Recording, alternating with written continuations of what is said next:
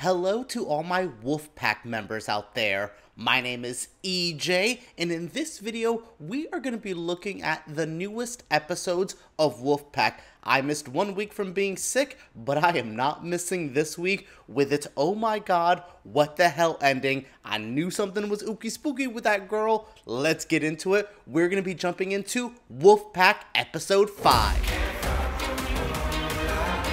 Like I mentioned in the intro, sorry for missing the last episode of it. I have been enjoying the show. I do think there is a lot of worthwhile content here. It's not the best. There is definitely moments that just feel so low budget teen drama. But on the other end, I'm actually really invested in the story, especially me trying to figure out who the hell lit this fire. Why? Why am I more invested in that than our four main characters?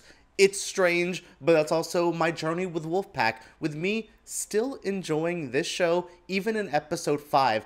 But this episode, to me, is the turning point moment. This is where things really picked up. We not only had all four of our characters a bit more established, they're also at a party dealing with other characters. I love getting our four with the rest of the high school setting, but we're also getting stuff with Ramsey's character. I love the Ramsey and Garrett stuff. I could watch those two flirt all the time. But whoa, Sarah Michelle Gellar's Detective Ramsey has a crazy ass ending of this episode. We are at spoilers, so you know what's gonna happen. She smacks that police officer upside the head, says, "I know all about werewolves," and I'm like, oh. But it definitely had the edit of making her seem more evil and more menacing that I don't know if we're going to go exactly that route. There could be more layers to her character, but I liked this hook. This made me more intrigued for next week's episode. That's exactly what we need to be doing to cap off these episodes. This was a pretty strong one. I like the character development. I like the moments. We got some good gore at the end. And the wolf actually appeared and made a big splash, no pun intended. Yeah, let's get into this episode because there's some pretty good things to talk about. For the recap section, we're going to break it off into the four group first, and then we'll talk about all the Detective Ramsey stuff closer to the end of the recap. So our main four, we have Blake, Everett, we have Harlan and Luna.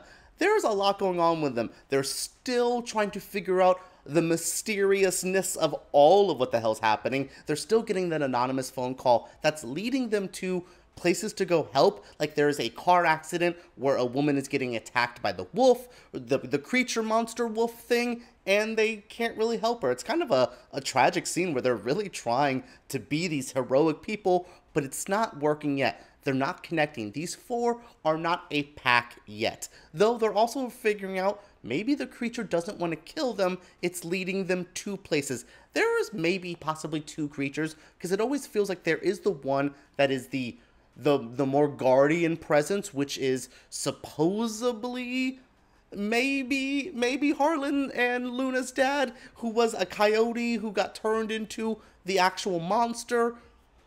That stuff I need to know about the evolution of the were creatures. Y'all know about that? Is that a Teen Wolf thing? Can y'all explain that to me? I'm sure they're gonna explain it a bit. So yeah, we have Harlan and Luna still developing their backstory with their stuff with Garrett, and then there's also the Blake and Everett flirting still. We'll talk about the party thing in a moment, but I still don't buy it. It is not my thing. Yeah, there's just a lot with them. We're finding out that the protection stuff, we found out them trying to help somebody, and then we basically end up at the party scene. Though before the party, there is the most homoerotic competition between Everett and Harlan. They are trying so hard to one-up each other. To me, they have more sexual chemistry than Blake and Everett that they're trying so hard to push on us. I feel it more between Everett and Harlan. Those two characters are very interesting.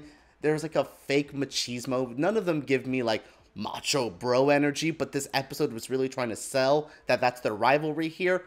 I don't know, but this homoerotic ass weightlifting scene, I'm like, what is this show? Who is this for? This was so strange, but this was a way that Harlan got some shrooms to sneak into a party. They are at the party. They're not really supposed to be there, especially because Blake's like the outcast girl. Her one former friend's there. The friend, oh my god, remember when she's trying to kick them out and then they end up sampling her shitty voicemail into a song? And I'm like, what is this show? This is so weird. I don't know. The whole party scene was weird. I'll talk about what was the big oh my god moment of the party, other than Harlan trying to flirt with somebody, and then it's just like, did he just say the word cock? And I'm like, oh my god. Time and place. And you did it at my birthday dinner. like, what is this show? It truly is like somehow so teen CW drama, and then sometimes it's trying to be so raunchy and so progressive. I do appreciate that. So look, the party's here.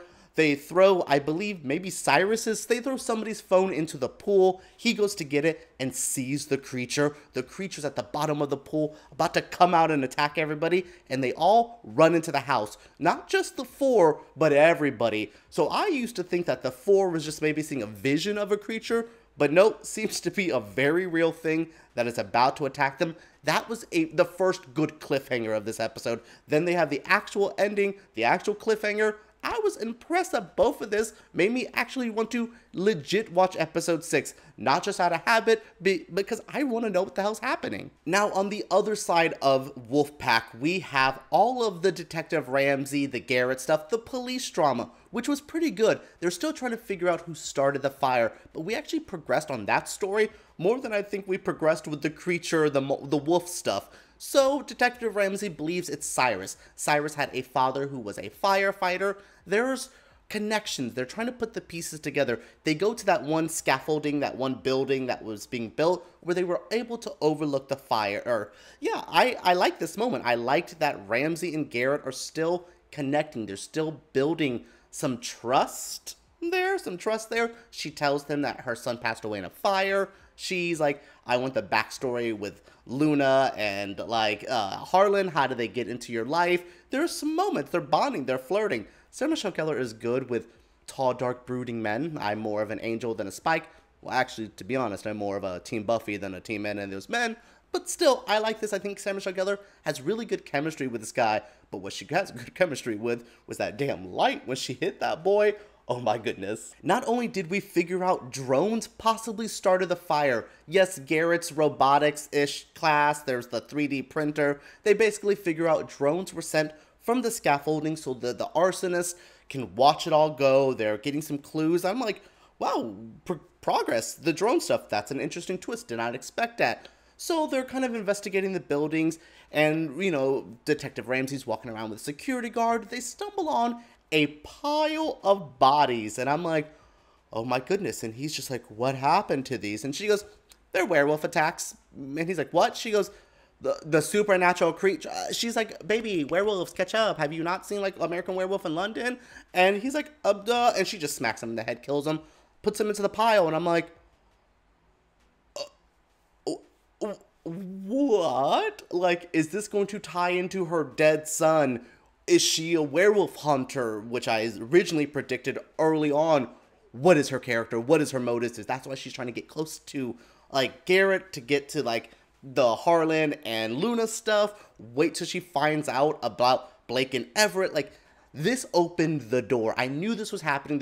She wasn't just going to be an arson investigator. There was going to be more to her character, and this was exactly what I needed to really sell me. Sarah Michelle Gellar is possibly evil on Wolfpack. The four are, you know, becoming the four a little bit more. I'm growing on this core group of youngsters. I feel old dealing with them each and every week. But overall, not so bad. I like this episode. But what did you all think? What did you think of episode 5? What do you think of Wolfpack so far? Share your feelings down in the comments below. Also, if you're not following me on my other channel, what are y'all doing?